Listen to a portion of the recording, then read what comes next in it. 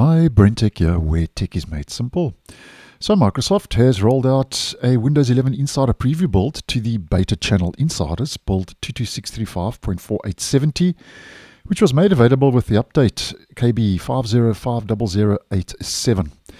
Now, this is not to be confused with the build that rolled out for both dev and beta channel insiders at the end of last week, where the update KB 5050090, which rolled out to the dev channel, was also available to the beta channel insiders as an optional update, and I'll leave that video linked down below and in the end screen.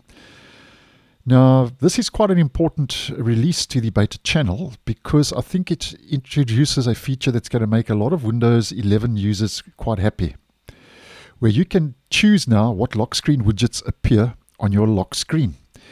Now, currently in the stable version, if we just head into our settings quickly and we head over to personalization, lock screen.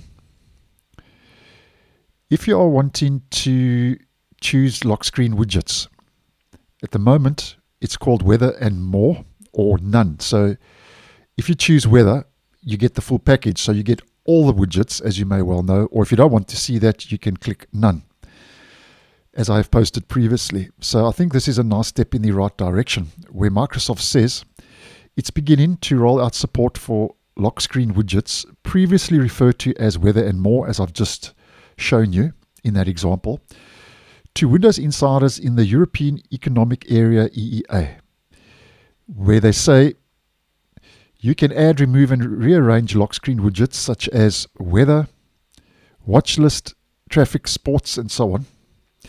Any widget that supports the small sizing option can be added here as well, where you can add your widget. And to customize your lock screen widgets, you navigate as shown in the image. You navigate to your system personalization lock screen page. And Microsoft says that it's starting this rollout first with insiders in the EEA and plan to expand it to insiders in other regions in the future. And they say insiders outside the EEA will continue to see weather and more, as I showed you in that example at the beginning of the video. And I actually think this is a nice move in the right direction. So, because now it's not all or nothing, you can actually choose just weather or personalize this to your own personal choice and preference. And I think that's due to negative feedback, because this was met with quite a lot of negative feedback when it first rolled out, because it was considered to be bloatware on your lock screen. And by the way, I'll leave a video link down below and in the end screen how you can actually remove those widgets from your lock screen in case you are unaware. And Microsoft says as part of this, it's also adding support for a new group policy called Disable Widgets on the lock screen that will allow IT administrators to disable lock screen widgets without disabling widgets elsewhere on PCs they manage. And I think that's also a nice move, because when you're in a organization and enterprise and you are managing a lot of PCs like I have in the past, the less clutter you have, the better. And I think that's also a nice move in the right direction. Now, just on a side note, just to mention another little File Explorer improvement that's rolled out, because it is listed as a new improvement.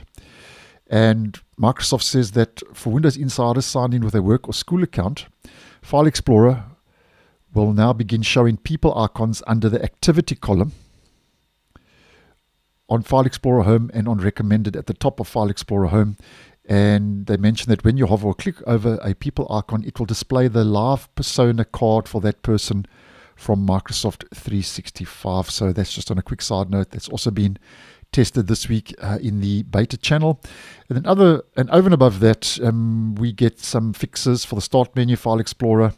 And also we get a couple of known issues that have been addressed, because obviously, although beta is closer to stable, it is still a preview build and known issues are expected in preview builds.